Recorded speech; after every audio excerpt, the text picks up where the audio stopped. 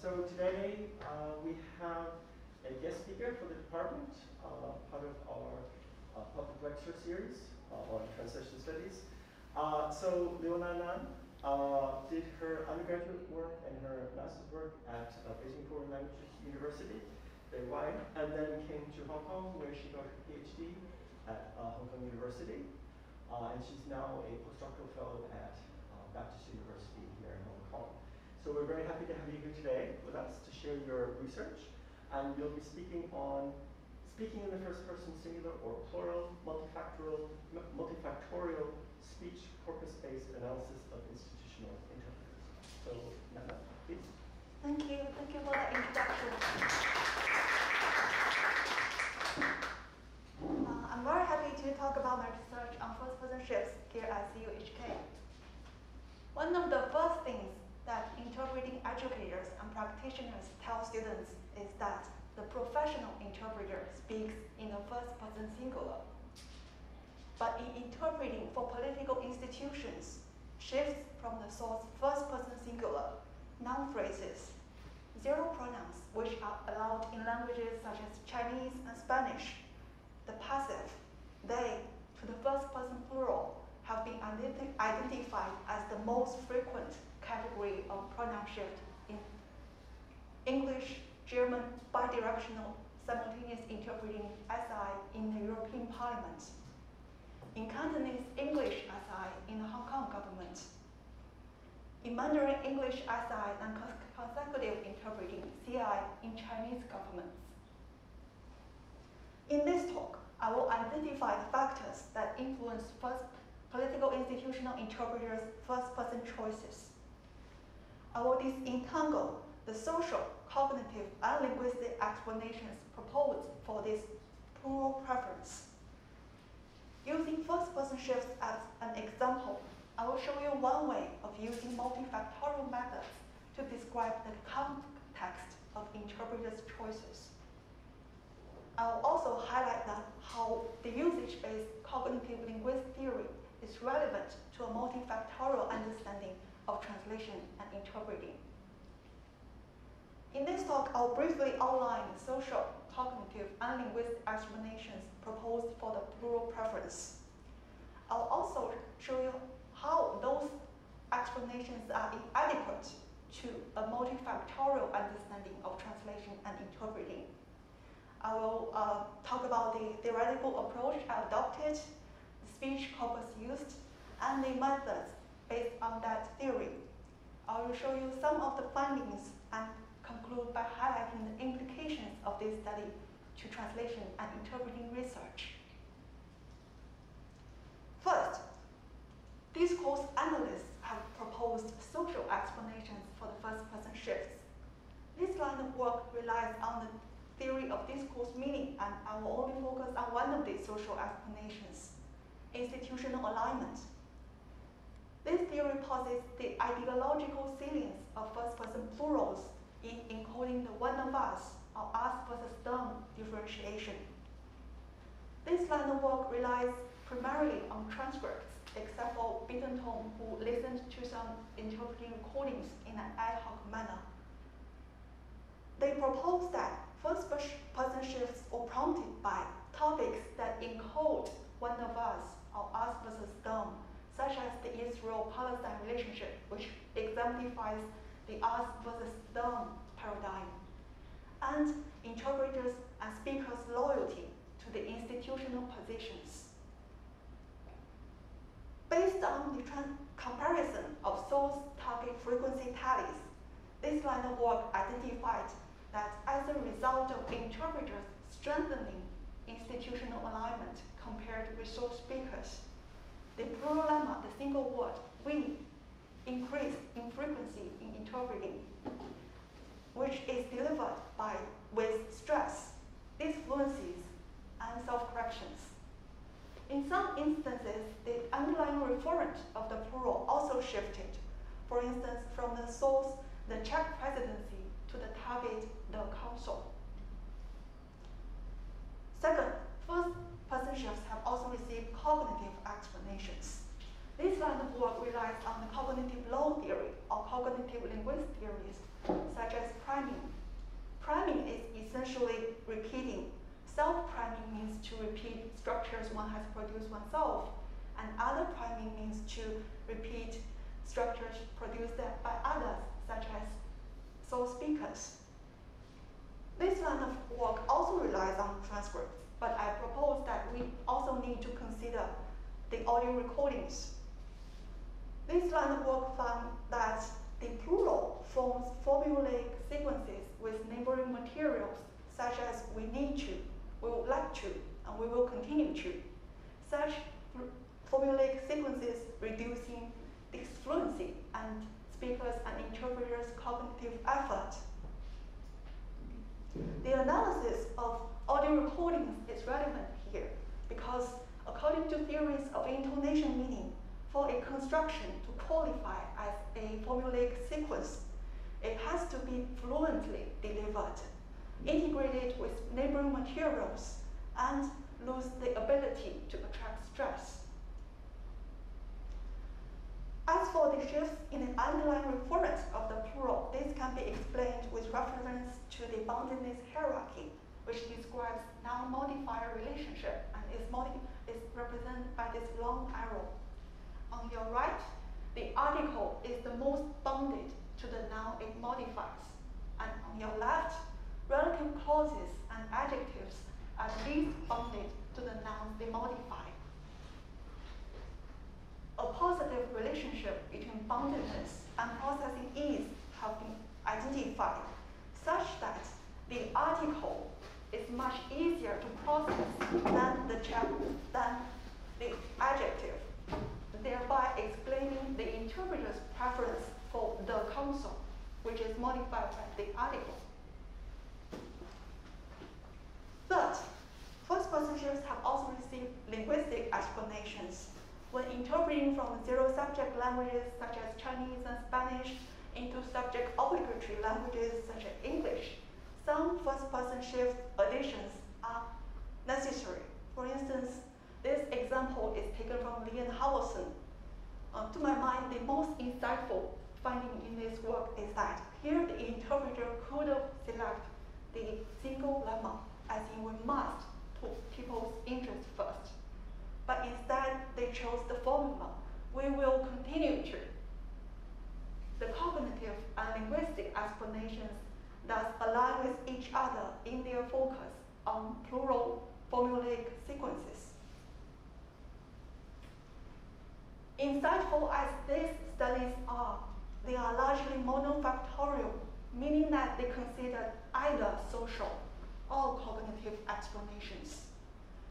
In contrast, this study is multifactorial because, to quote the Suter and the film, translation and interpreting are inherently multifactorial and simultaneously constrained by social, cultural, technological, and cognitive factors.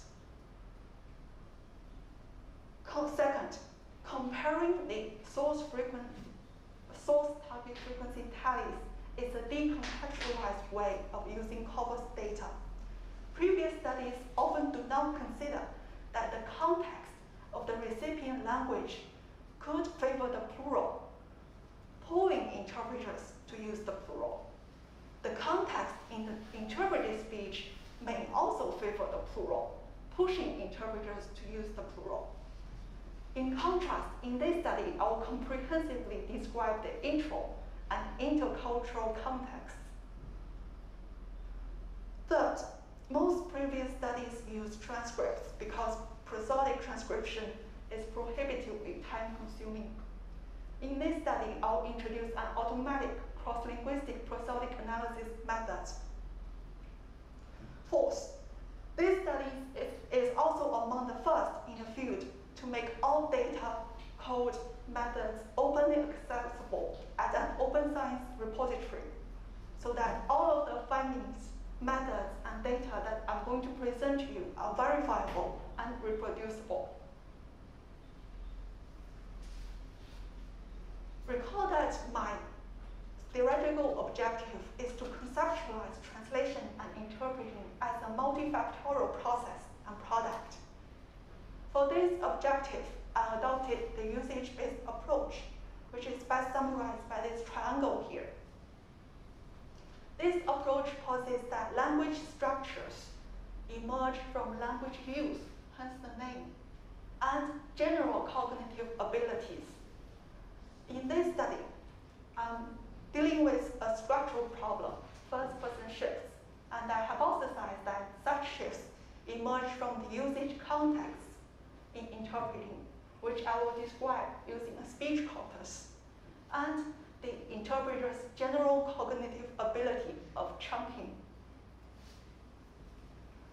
Chunking is the combination of units that are often used together into a larger unit in memory. It is a general human cognitive ability, which, as you may know, is most famously studied among expert chess players. With repeated chess practice, the experts connect the pieces on the board into little chunks, memory units, which facilitate their fluency and ease in performance and ultimately contributes to their expertise. Similarly, in language tasks, repeated usage and chunking prompt the formation and use of formulaic sequences. So formulaic sequences can be plural chunks, memory units in our brain. Chunking can also lead to a famously studied structural change called grammaticalization in certain contexts, such as political speeches, and constructions, such as plural constructions. Grammaticalization refers to the process whereby words lose their semantic meaning and acquire grammatical functions. Grammaticalization is evidenced by a range of grammatical patterns: co-occurrence frequency rise, association with structural priming, prosodic fluency, morphosyntactic boundedness, phonological integration, the loss of semantic meaning or semantic bleaching, the loss of prosodic stress, and phonetic segments. Because of the similarity of first-person patterns and grammaticalization, in this study, I will comprehensively describe the first-person patterns in grammaticalization terms. So, based on the theory and the literature, I hypothesize that by the social explanation, speakers and interpreters indicate their alignment with the institutional position on ideologically salient topics by using a larger amount of plural lemmas, which are associated with ideological meaning delivered with disfluencies and stress.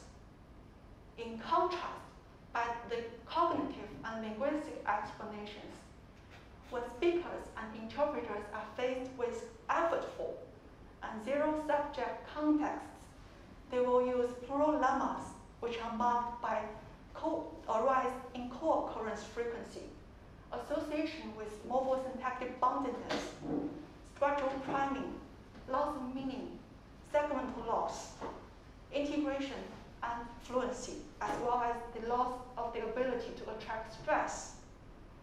So the social explanation posits the plural to be less grammaticalized than the singular, whereas the cognitive and linguistic explanations posit the opposite.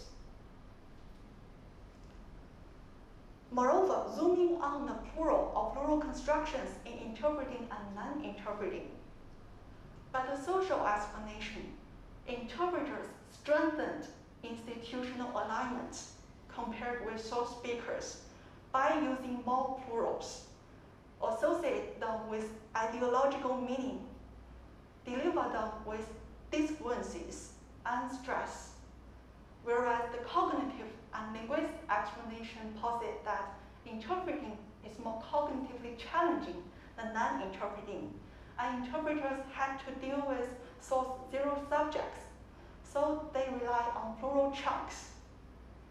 So in sum, the social explanation posits plural constructions in interpreting to be less grammaticalized than those in non-interpreting, whereas cognitive and linguistic explanations posit the opposite. Any questions here? Great. So to document the usage context of the first-person choices, I used a speech corpus.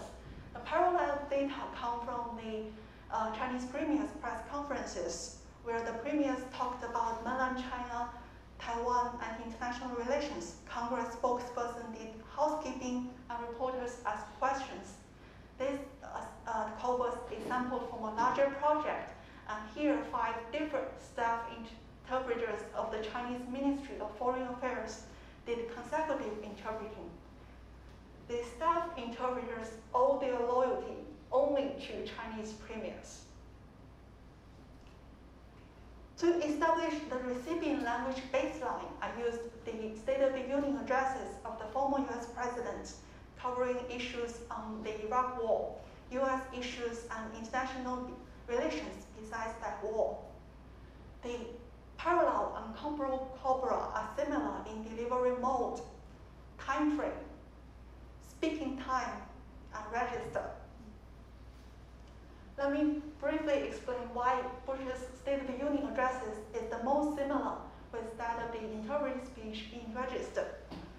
This study is based on a 2.5 million word corpus and the Python program I created. So this figure on your left shows the degree of register similarity among 16 registers. And the length of this branch connecting 2 registers is the degree of similarity measured by Euclidean distance. For example, as you can see on the top, popular law and humor are connected by a rather short branch, showing that they are the most similar. And moving down a bit, the registers indicated with stars, the length is also very short, showing that the register of the interpreted English speeches of both Premier Li Keqiang and Wen Jiabao is the most similar to that of Bush rather than Obama. So that's why I chose Bush as the recipient language baseline. I'd be happy to talk more about this study in the Q&A. Now, my goal here is to identify the factors that influence the first-person choices based on a description of the context. For this purpose, I adopted the behavioral profile approach, which means to extract a large amount of competing choices, 2.4K here, and code those occurrences for an exhaustive list of social, cognitive, and linguistic variables.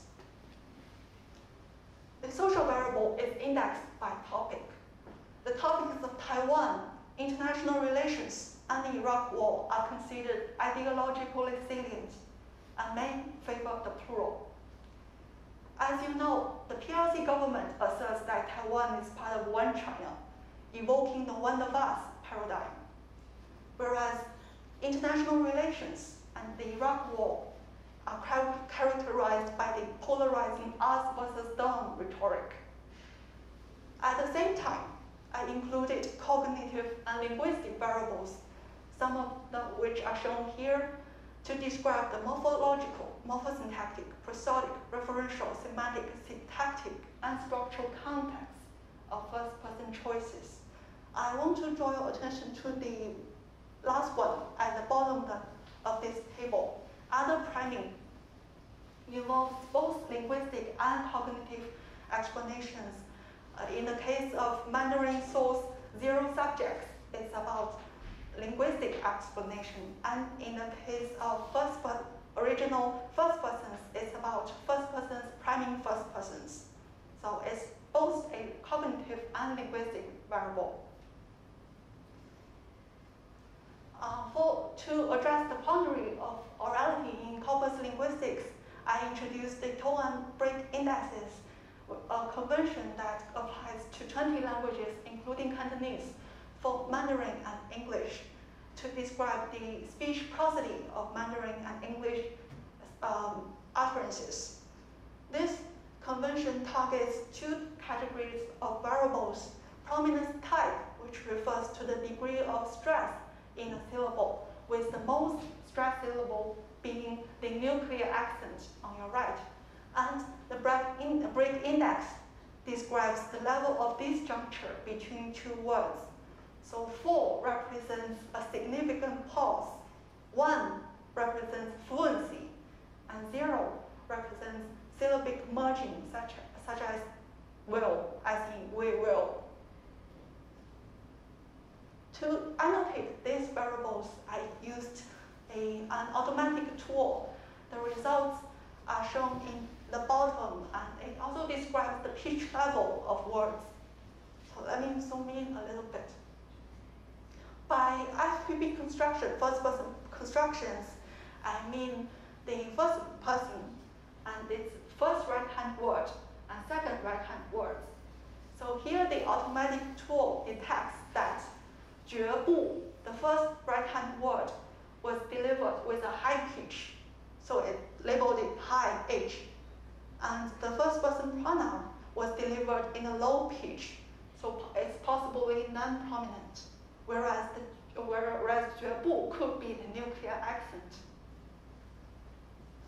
I then double-checked the results manually.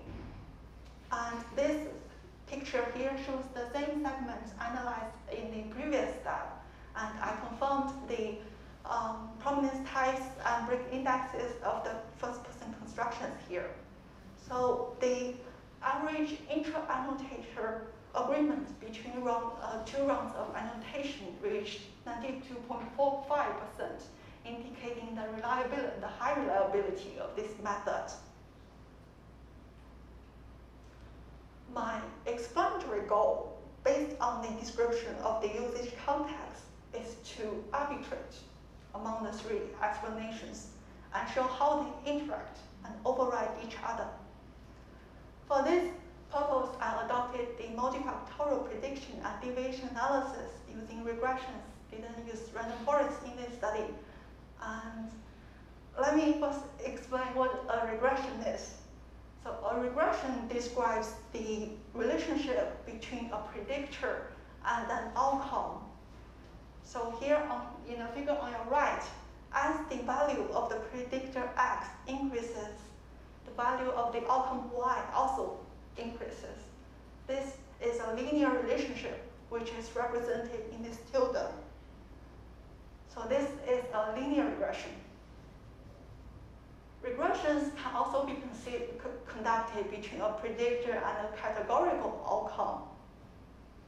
Here it involves the mathematical transformation of the outcome into the probability of one level of the outcome relative to that of the other.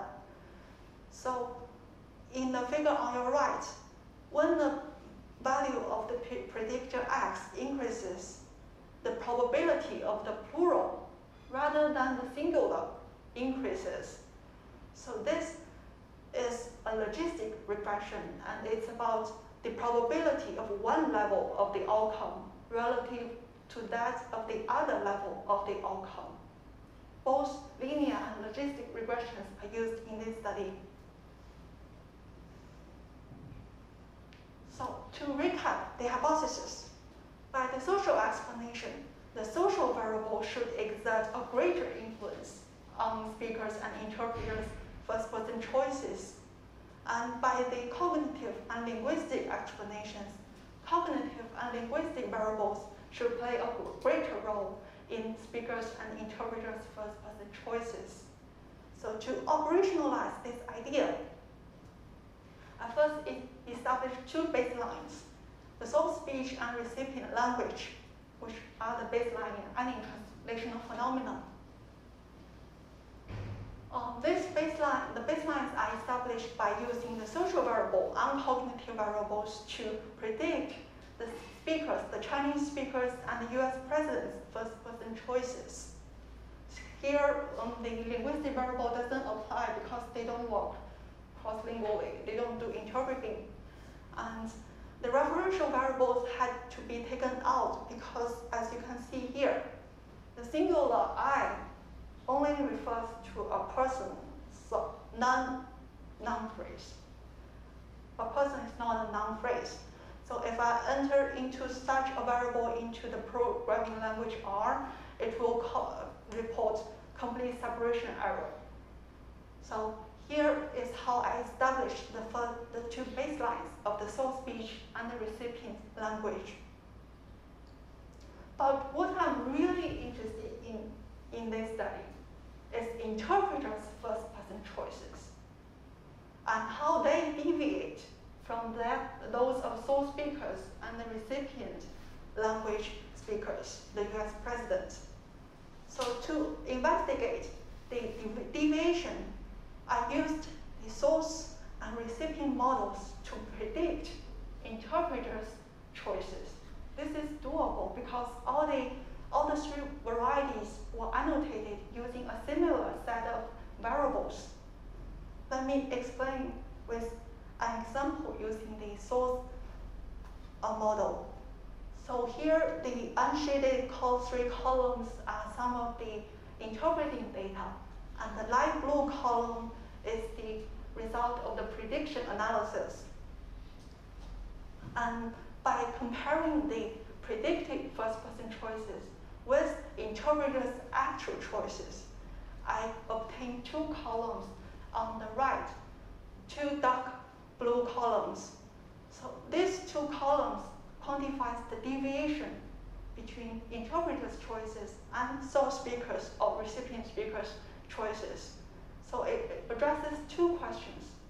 Source-like targets whether the interpreter's choice is the same with that of the source speaker in a similar context by topic and clause type. And the second variable, deviation score, quantifies the degree to which such deviation occurs and is based on the predicted probability that I shown in a previous figure. The variable deviation score is purposefully structured such that when the interpreter's actual choice is the plural, but the source speakers and the US president would have chosen the singular in a similar context, deviation score is positive. And when the interpreter's actual choice and the predicted choice are the same, source-like is true, yes, and deviation score is set to 0. When interpreters chose singular, but a source speaker and the recipient language speaker would have chosen the plural in a similar context, deviation score is said to be negative. So the deviation variables quantify the whether and the degree to which interpreters' choices deviate from those of the source speakers and the recipient language speakers in a similar context. Any questions here? Yes. Yes. The 0.7 and minus 0.5. Yeah. Does the negative versus positive have any implications? Yes. So when the deviation score is positive, it means that interpreters chose the plural. I set all the models to predict the plural. But a source speaker, a Chinese speaker, and a native language English speaker would have chosen the singular. It's different. But when the deviation score is negative, it means that the interpreter chose the singular.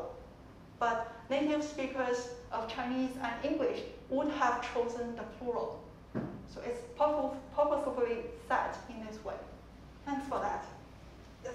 Can I ask why the deviation score of 0.7 is 7, and then the other one is 0.5? So why is 1 7 and 1 5? So it's based on the whole model. The whole model involves a lot more variables than I've shown here. So the 0.7 and 5 are based on the predicted probability of the singular.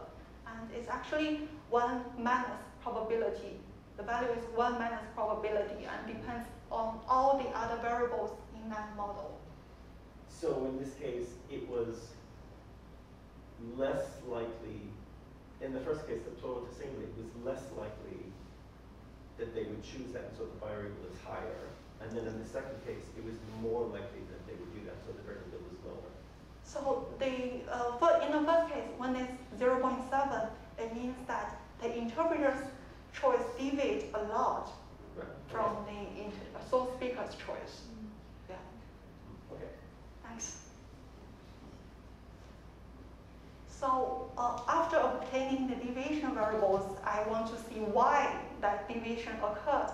So I use the social and cognitive variables to predict the two deviation variables to see why the deviation happened and what caused it. This is the third step. And in the final step, just now we have to take out the referential and linguistic variables.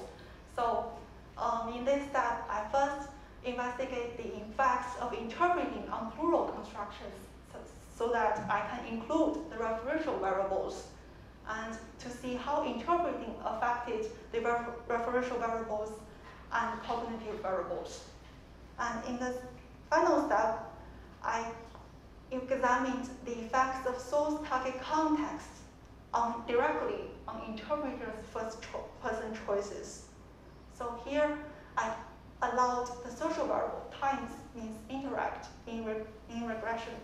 I allowed the social variable to interact with all other variables to see which variable has a topic-specific effect. In other words, I want to give the social variable one last chance to manifest itself. And the other variables include predictors of the source model and linguistic variables, which represents the source context, and cognitive variables measured in the target, which represents the target context. So in this way, I analyzed the context of interpreters' choices, both from the baselines and from the choices itself. So now on to the findings. For the first baseline, I analyzed over 600 occurrences, and the performance of regressions is evaluated using the C-score, which ranges from 0.5, like the flip of the coin, to 1, which means perfect prediction. So you can see here that this model performed very well. And all the effects are represented in effect plots like this, here showing the predictor clause types effect on the probability of the plural. So every other levels of a categorical variable, its effect is compared to the reference variable on the probability of plural. So statistical significance here means that the effect of coordinate and subordinate clauses on the probability of plural are significantly different from that of the main clause on the probability of the plural. So here you can see that when the clause is of complex coordinate or subordinate, the probability of Chinese speakers using the plural is very high, meaning that Chinese speakers use the plural in complex contexts. And when the source speech features a model, an obligation model like 应该,必须, and possibility model 能够,可以, the probability of the plural is also very high, showing that Chinese speakers rely on plural and obligation model, possibility model chunks. Moreover, when the Chinese speech, the delivery of the Chinese speech increases, the probability of the plural also increases, meaning that Chinese speakers associate the plural with fluency.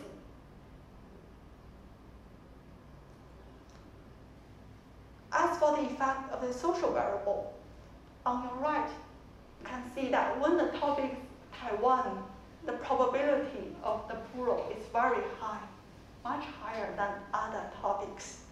This confirms the social explanation for Chinese premiers. As for the second baseline, its analysis is based on over 700 occurrences and a high-performing model.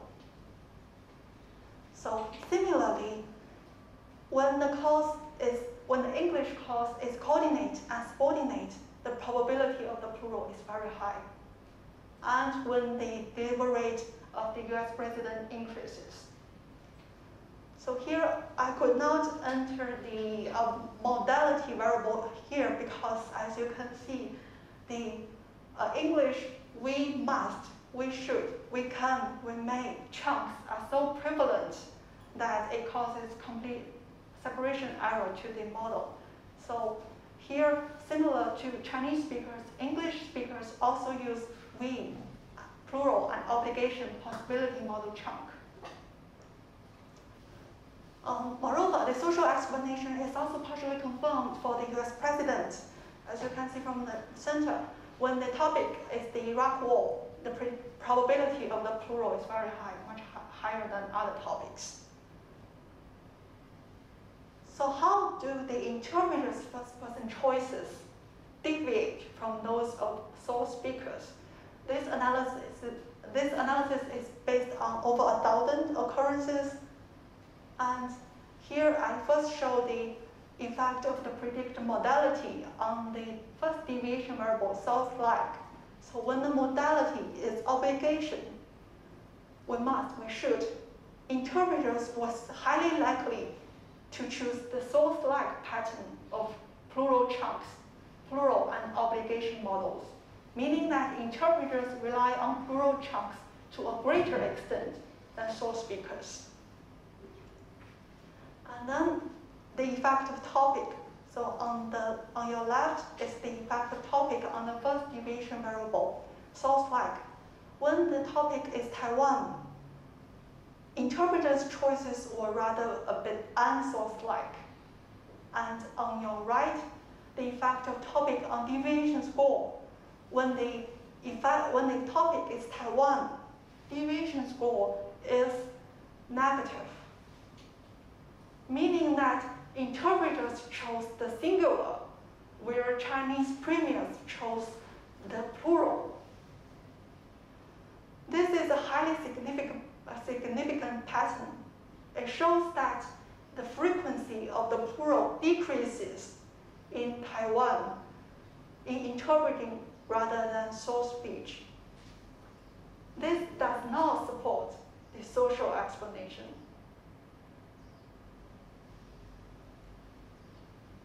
How do interpreters' choices deviate from those of the US president? This analysis is based on 1,000 occurrences. And as you can see here, the effect of clause type on deviation score. When clause type is the main clause, interpreters prefer the deviation score is positive, and interpreters use the plural rather than the singular, as in the US president. And I inspected the underlying data. It showed that whether the choice is singular or plural, interpreters prefer the simple main clause. They prefer a simple syntax. So in this case, interpreters' choice for the simple syntax supports the cognitive explanation. The effect of interpreting on plural constructions. This analysis is based on 1,400 occurrences and a high-performing model. So the effect of referent boundedness on the plural in interpreting or non-interpreting shows that when the referent is modified by the simple article, deictic, this or that, the probability of the plural in interpreting is very high, supporting the prediction of the boundedness hierarchy and the cognitive explanation. Moreover, as for the the variables related to orality, when the first person is delivered with fluency represented by 1, the probability of it being in interpreting is high, meaning that interpreters associate the plural with fluency. Moreover, the neighboring words of the plural in interpreting are most likely non-prominent. As you can see here, it's the first right-hand word of the plural in interpreting, and the second right-hand word. Both are likely non-prominent. This supports a high degree of grammaticalization in first-person constructions in interpreting. Finally, the analysis of the source type context on interpreters' choices is based on over 1,000 occurrences and a really high-performing model. It shows that when the source speech has a complex coordinate and subordinate syntax, interpreters will very likely to choose the plural to ease their cognitive effort. And when the source the source subject is other pronouns such as they, which are infrequent in the dataset and assumed difficult to process frequency and is positively related with processing ease. And when the source subject is a complex noun phrase, is a zero Chinese subject, and the plural, interpreters will very likely to choose the plural. All this support the cognitive and linguistic explanations.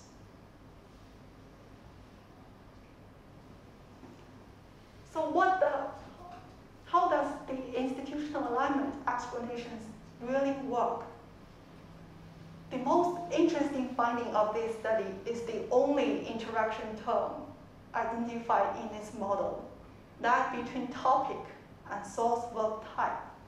As you can see from the top left plot, when the source features a verb denoting emotion or a wish, the probability of interpreters using the plural are very high and statistically significant. Only in the context of international relations, all other effects are non-significant. So at last, we arrive at a unified explanation that considers the social, international relations, cognitive, source priming, and linguistic, verb type, emotion, or wish together. In other words, for the social explanation to play its role, it has to meet the following conditions. The topic has to be international relations. The source has to feature an emotion or wish verb, and the source subject should not be the plural, but the interpreters chose the plural. Are there such cases in interpreting? 10 years ago, when Premier Li Keqiang was answering a question about China-US relations, he said, 我希望, I hope. But his interpreter said, we hope. How many such cases are there? Out of the 1,000 occurrences of first-person choices in interpreting and analyzing, there are only 5, testifying to the limited explanatory power of the social explanation in interpreting. In sum, in this study, I have shown plural first-person constructions in interpreting to achieve a high degree of grammaticalization, evidenced by the rise in co-occurrence frequencies of plural chunks, the association with morphosyntactic boundedness, structural priming, fluency, integration, loss of semantic meaning, stress, and segments. Overall, first-person shifts are best explained by chunking effects when interpreters deal with complex and zero-subject contexts. The social explanation is rejected except for the interactive effect it participated in. But I acknowledge that we need to compare the choices of institutional and freelance interpreters to further confirm this pattern. Using first-person shifts, as an example, I have shown you the superiority of multifactorial designs. All the multifactorial models achieved a near-perfect accuracy, but monofactorial models achieved an accuracy rate of 0.58. just slightly better than the toss of a coin. I also showed you the way to operationalize and conceptualize context in interpreting by adopting the usage-based approach and multifactorial methods. I also introduced an automatic cross-linguistic prosodic analysis with high reliability rates to corpus-based interpreting studies. All of the data, findings, and methods are verifiable and reproducible. Using first-person shifts as an example, I have shown the relevance of usage-based multifactorial designs to translation and interpreting studies. Rather than dichotomizing source or recipient conventions, such designs show plural constructions to exist on a continuum of association strengths or quantitative changes, not qualitative, across unrelated languages, Chinese and English. Rather than exceptionalizing translators or interpreters, such designs show that plural chunks are memory units in human cognition, whether they are Chinese interpreters, Chinese premiers, or US presidents. Rather than compartmentalizing social, cognitive, or linguistic explanations, such designs offer a unified account of the translator and interpreter's language that has rarely been done in the field of translation and interpreting studies. If there's only one thing you take away from this talk, I hope I have shown you that a translator and interpreter's choice is simultaneously constrained by and manifested at many levels that make the notion of a unidimensional or priori framed institutional interpreter problematic. Let me conclude by quoting Gideon Turing. An empirically justified theory of translation and interpreting should consider how a single factor can be enhanced, mitigated, maybe even offset by the presence of another. If this is the goal of translation and interpreting studies, then one must recognize translators and interpreters as the complex, agentive persons that they are. With that, I thank you for your attention.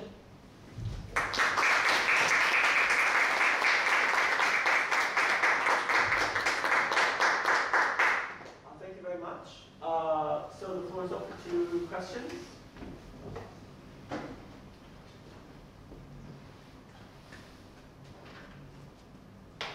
Could I ask the first question? Yes. Thank you so much for such a inspiring and interesting talk. I indeed learned a lot from you because this is new to me, so please bear with me if I ask some naive questions.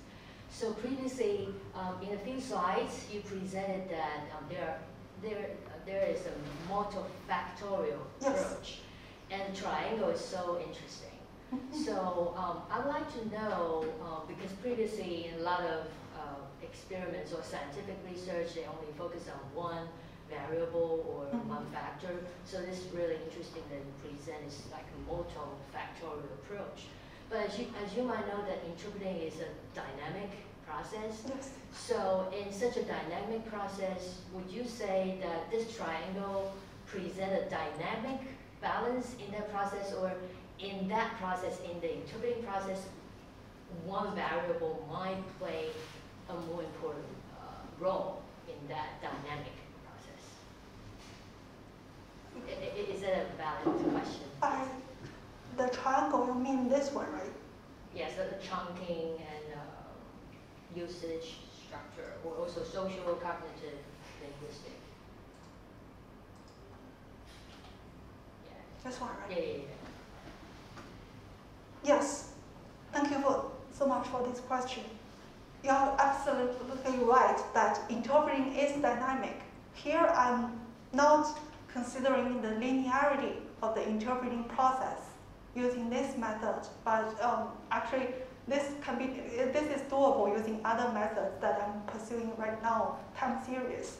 And for the question about how dynamic this triangle is, I was able to pinpoint at a very high resolution that in this context, the interpreter's choice is this, but source speakers and target and the recipient language speaker would do that. So this is analyzed in every instance of the interpreter's choice.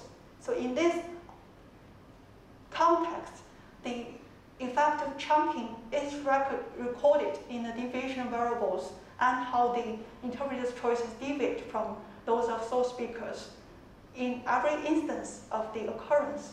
So apart from the variable, the context that I've shown you, I also show that the interpreters were more likely to simplify the syntax. And when the source speech is complex, or when this happens in the source speech or that, the interpreters would do that. So to some extent, this method has recreated the dynamic context in interpreting, but I definitely agree that to fully recreate the linear and multimodal context of interpreter choices, we need time series and other computational methods that I'm currently pursuing. Thank you. Thank you. May I ask a question? Yes. Thank you for your speech. I think it's very interesting that there is a slide you mentioned that like when previously used I, the interpreter tend to use we, like 我. Interpreter use we a lot, I think, in one of your slides. Yeah, I think that's very interesting because I think this is interpreting from Chinese into English, which means that that English message will probably have an impact on the international audience. So I want to know if your study also cover the potential impact that this kind of interpreting may have on an international audience, because I agree with what you said in the conclusion that interpreters and translators are definitely complex and agentive persons rather than like, I think your study also shows that maybe faithfulness is not a very useful concept. Yeah, because I think it's so different. When I say I, if my interpreter says we, that's so different because the audience might feel like the speaker is representing the whole entity, but 我只是用我, which means that it's also probably my personal statement. Yeah, so I'm just curious if your study also cover that. Thank you so much for this very interesting question. I think it's about triangulation, the product, perception, and process. So here I only presented product and process analysis. I didn't present the perception of first-person shifts. Actually, I did that in my PhD dissertation. The perception of first-person shifts, if we take this out, it shows that I did a very large-scale survey online targeting 3,780 US residents. And those residents report that when the interpreted speech feature a lot of plural constructions, they perceive this speech as more fluent and easier to process than those that don't have that many plural constructions. But the thing with plural is that, as I said, it's highly grammaticalized. So many of it does not encode semantic meaning. The change of perception that you have talked about is more likely to occur in semantic words. For instance, let me give you an example. In my data, there was a speech that Premier Wen Jiabao talked about anti-corruption, and he alluded to Chairman Mao and the demise of Ming Dynasty. The US residents I surveyed hold very negative opinion about that speech because simply they don't like Chairman Mao. And they don't really know the historical stories about the demise of Ming Dynasty. So the change of perception is more likely a result of semantic words than first-person constructions which are grammaticalized. Thank you for this. Thank you. Could I ask a follow-up question? Yes. Go ahead. You go first. Sorry. Yeah, so I remember in one part of the speech you talked about non-institutional interpreter. So I'll be curious about that because I used to do interpreting in Taiwan, and I'm now working for the government, and actually I worked at the university, but they know me, so I did freelancing for them. So I would be wondering about whether there will be the same results for non-institutional interpreter if they were put into this kind of same setting, political interpreting. So what would you think about that? Yes. That's a really good question, but the problem is that I'm not that equipped to answer that question because there are so few interpreting corpora in Chinese and English. So most of the data we deal with come from institutional interpreters. But I would hypothesize that freelance interpreters are likely to use the plural in complex and zero subject context as well, because of the general ability of chunking and repeated usage, which make plurals into chunks.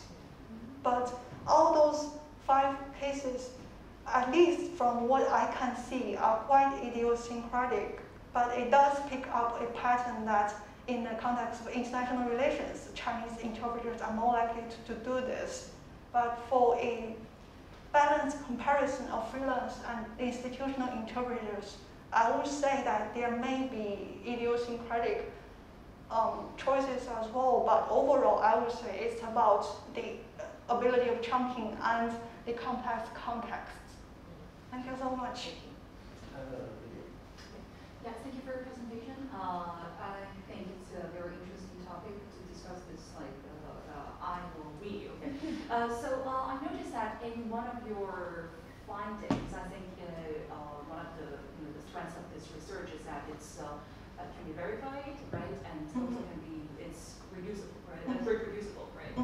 So my question would be like, I think that would be very very meaningful if this can be reproducible. So you are using the data that you're collecting, right? It's if I'm not wrong, please correct me. It's from CUHK's. Yes, CUHK, and some or put in a simple way, very specific people or like the very specific occasions.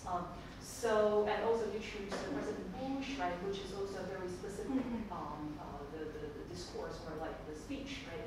So my question would be like this reproducible that you mentioned here does that mean like if I choose some other political speech or conference that come from maybe President Xi Jinping, and can that also be like the result also comes out as the same, or like does that apply to in general like reproducible, can be reproduced in other occasions?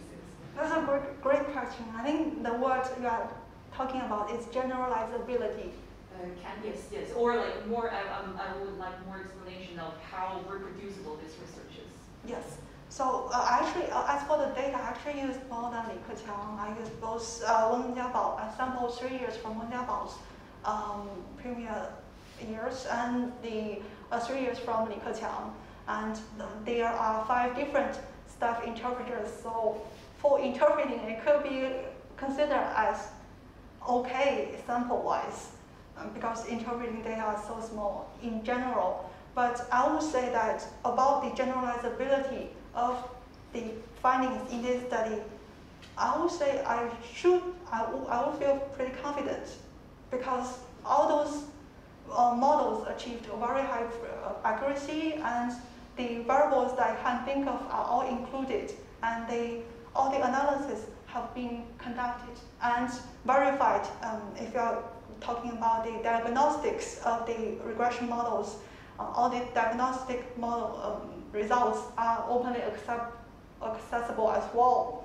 So I would really welcome people who work on the UN simultaneous interpreting corpus and other interpreting corpus in other fields and other languages to try to reproduce and to use the code and to see how the data structure can impact the findings and the generalizability of these findings. I would really welcome any reproducible studies.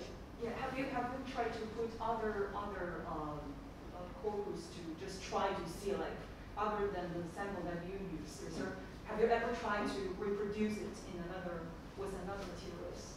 Oh, so I'm currently working on a remote interpreting corpus using UN data.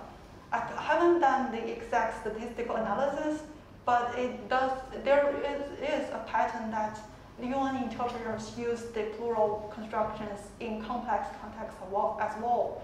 But these are like general preliminary observations currently. Okay, thank you.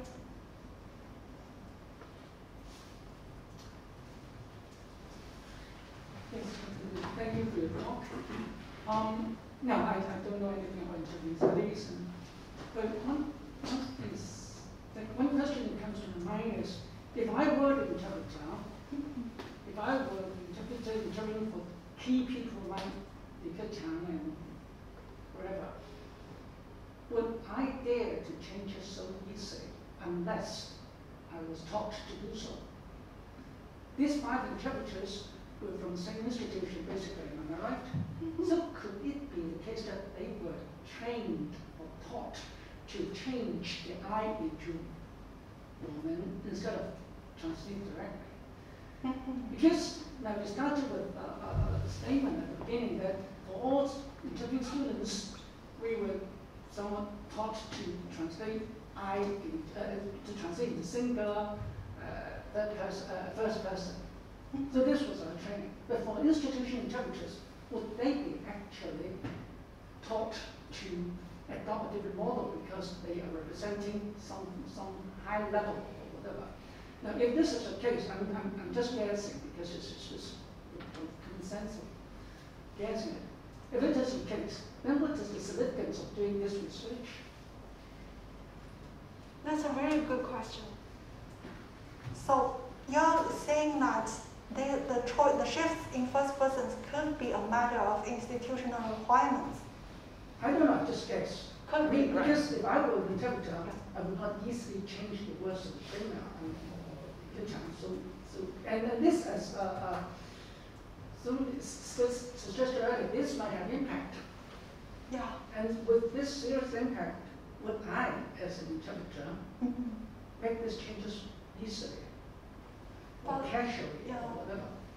I agree that this could be an institutional requirement. Some people from the higher up ask the interpreters to do that, but the problem is in this data set, those 5 occurrences of such changes come from 4 different interpreters working from 2004 to 2015.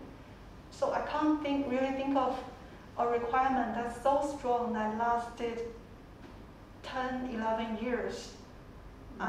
It could be. So the problem is that with corpus data, I cannot make sure that it's really a personal choice or it's a requirement on that occasion.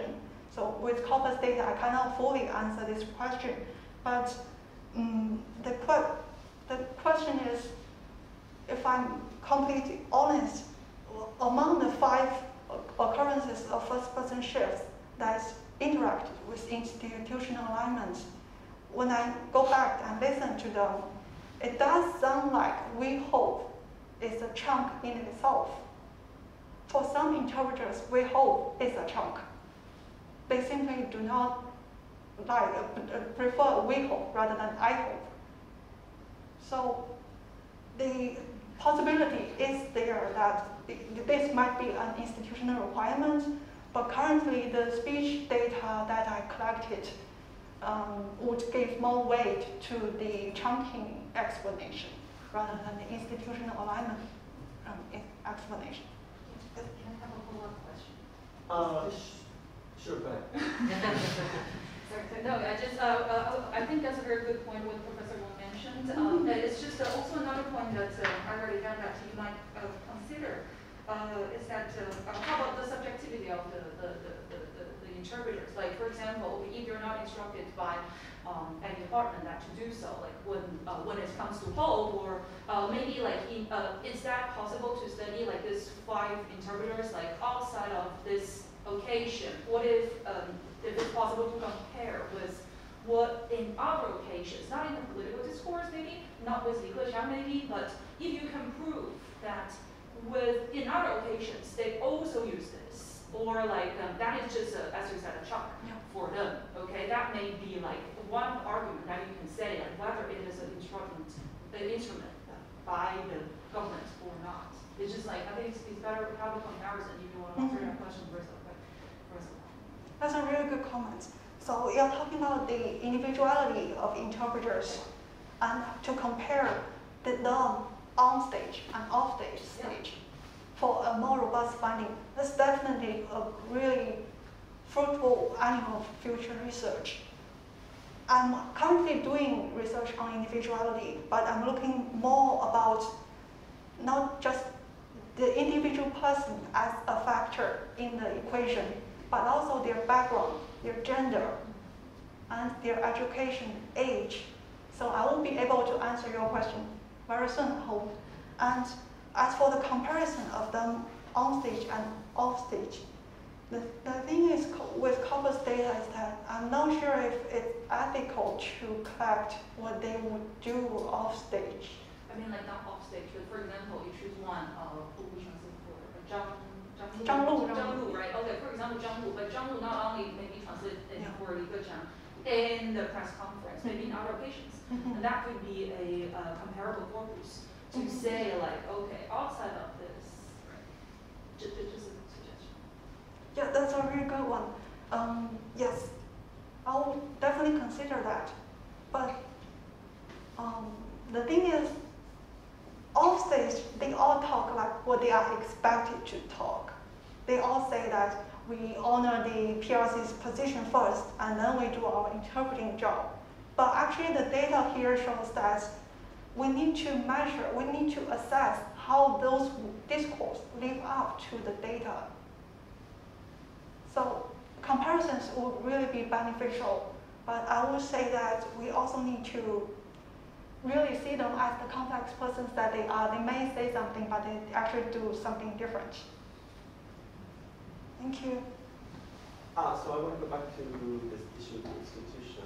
So maybe it's not necessarily that the institution requires them to do that, but that when they receive their training, these habits are formed in the training.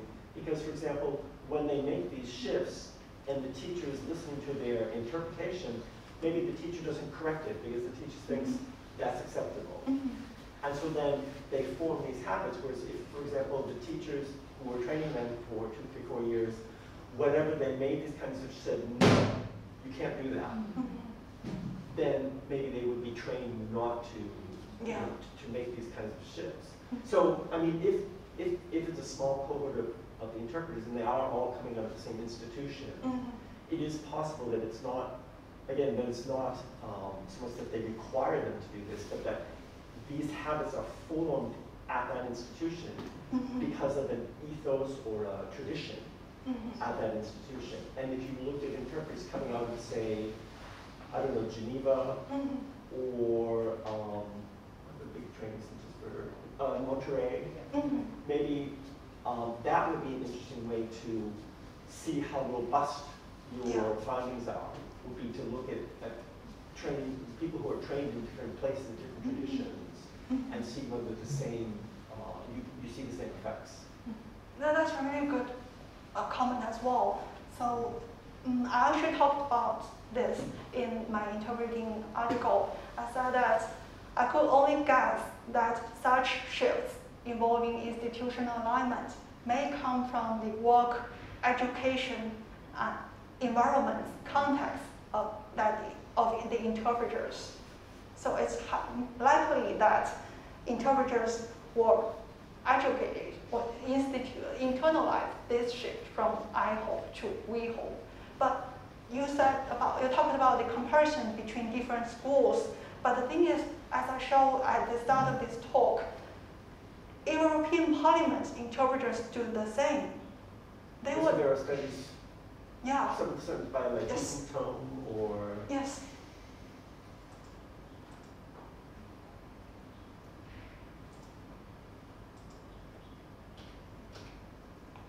Yeah, so these are English, German, German, English simultaneous interpreters. So this means that proficiency is not a variable here because they are working bidirectionally.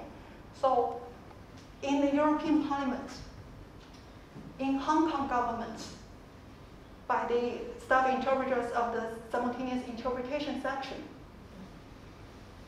and by interpreters at the Chinese local governments, Guangdong, in Guangdong province, and central governments, those in the Chinese Ministry of Foreign Affairs. So they come from a rather wide range, well, wide in interpreting sample size wise. So they come from a rather diverse educational backgrounds.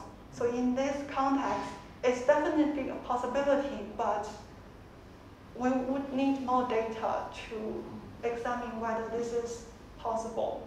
But also those studies were not using the multifactorial approach that you were using. Yeah. Yes? I think the shift between now and way is less of a question of right and wrong, rather than whether it is acceptable in that situation. For example, when I was trained as a junior interpreter in my undergraduate studies, I think our teacher has specifically instructed that we are allowed to be 70% accurate in simultaneous interpreting. So long as the basic information is got right, is conveyed faithfully, that's okay. So in such a circumstance, I think the pronoun I way is of a minor question. And also, I'm thinking that you can probably, in your future studies, that a comparative database would be the press release, because in a conference, the consecutive interpreting is a very quick response. It requires time and the reaction and the proficiency of certain interpreters. But for such a conference, such a political event, normally there will be an official release which is issued by the Xinhua agency or the state council. So another approach is to examine in that news release or press release or other official propaganda whether I or we are changed or remain intact in that text. And I think it will be a good supplementary to your argument, whether positive or negative. That's my little thought. Those are two really good suggestions, but I'm really not sure of the accuracy of rate of being 70%. Oh, it's simultaneous interpreting, and I think in consecutive interpreting, I think it's 90%. So we're allowed to make some little mistakes, but not some major issues. Yeah, that's true, but the threshold works for junior interpreters, but I actually talked with people who work in the central government in the ministries, and they said the accuracy for bilateral meetings should at least be 90% because they have all the transcriptions and they would compare. So those who make it into the central government are really good interpreters. But for your second suggestion, that's a really good one. I actually did that. So all the transcripts in my interpreting corpus come from the official releases. And I found that the official releases were heavily edited to remove the orality segment and the syntactical problems. And in some cases, we was changed into I. So for the censors, I think, they probably think we as a marker of orality because it's more, it may be seen as more carol. So in this case, yes, this is definitely interesting, but it's more interesting from the perspective of China studies than interpreting studies. Thank you for this.